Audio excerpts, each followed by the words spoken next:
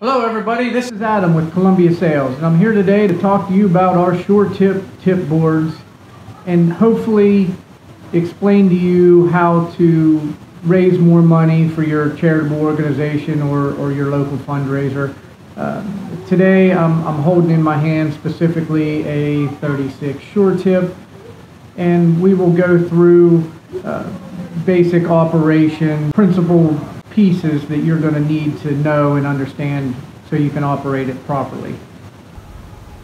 First off, you'll notice that this particular board reads 36 short tip. The name of the board tells you how many tickets are on the board. So for instance, if you were to sell each one of these tickets for $1 a piece, you know you're going to bring in $36 because this is a 36 short tip. Almost all of our short tips work that way, such as a 16 short tip will read 16 short tip up here, you know there's 16 tickets. 24 short tip, you know there's 24 tickets. If you sell it for $1 a piece, you're going to bring in $24. So again, this one happens to be a 36 short tip. If I sell it for $1 a piece, I'm going to bring in $36. Our short tip boards and tip boards in general are best described as a handheld raffle. All the pieces you need to conduct a raffle are held in your hand. You have all the playing pieces. Based on the number of playing pieces, you know what the odds are, and you're able to determine the winner based on the winning number that's hidden underneath of this scratch-off label. Now I'm going to go into point out some key features of the tip boards, things that you'll need to know, understand on so you can operate it efficiently. First off, if we start at the top of the board, there is a serial number printed or stamped at the top of the board here. It needs to match the large 5 red digits on each ticket. So it's always good as the operator just glance at this number, let's say make sure this matches, that way there's never any confusion as to who has the winning ticket. Or if the ticket matches the board you just ran, the raffle you just operated, so on and so forth. Now, on the back of the board, there are corresponding numbers and lines to each ticket that will be on the front of the board. So when I sell one of my tickets to a player and I open it, let's see, this particular ticket happens to be the number 36. I can go to the back of the board, find the number 36, which happens to be right here, have that player go ahead and initial or sign their name here. That way, once I've sold all the tickets and I'm looking for the winner, right, we've scratched off the winning number, then I can go straight to, hey, who signed line number 36? It's John Smith. I can track him down anywhere in the building or in the function and say, hey John, let me see your ticket. Let's make sure the serial number matches. Once we've verified he has a winning ticket, he can jump up and down the screen. I won, right?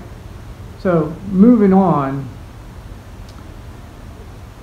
in recent years we have changed our winning number concealment function here. Now it is scratch off ink. It's not quite as soft as what you might find in the lottery tickets that the states are producing.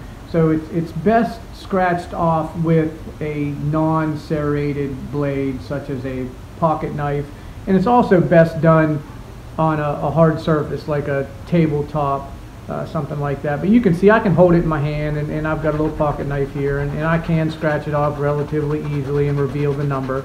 It can be done with your fingernails.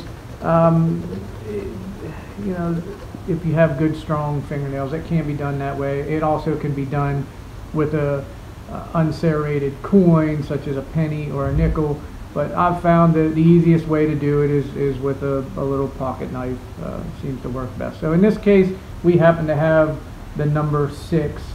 So whoever has the ticket with the number 6 on it happens to be the winner to our raffle at this point in time. Now, the big question is, how do we raise money for our charitable organization or our fundraising event? One of the most basic examples of using a tip board to raise money for your charitable organization is, let's say you're having a steak fry for your local high school football team. Let's say the football moms are trying to raise money to buy new jerseys or cleats or just have a party for the end of the year, whatever it may be. But anyhow, they're trying to raise money for their local football team.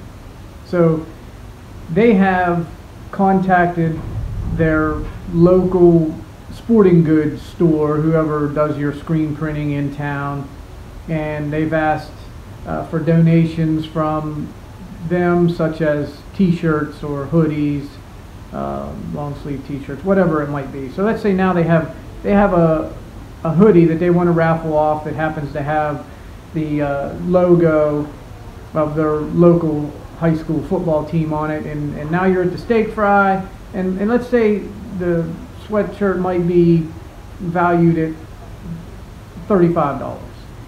Okay, so you're going to run it on a 36 short tip. You're going to charge $1 a piece for the ticket, right? The sweatshirt was donated, so you have zero cost in that at that point in time. As you sell each ticket at $1 a piece, you know you're going to bring in $36 for the hoodie, and then once all the tickets are sold, you reveal the winning number, and whoever's ticket matches the winning number now receives a hoodie with your local high school football team logo on it, and the football moms now get to put an additional $36 into their fundraising event. If you have any questions on how to use or operate tip boards, you can look us up at ColumbiaSalesInc.com. All of our contact information is there. And stay tuned, there'll be many more videos on some of our lesser known tip boards. And of course we'll go through the function of a regular tip board and so on and so forth. But for now, remember, take a tip from us. Have a good day.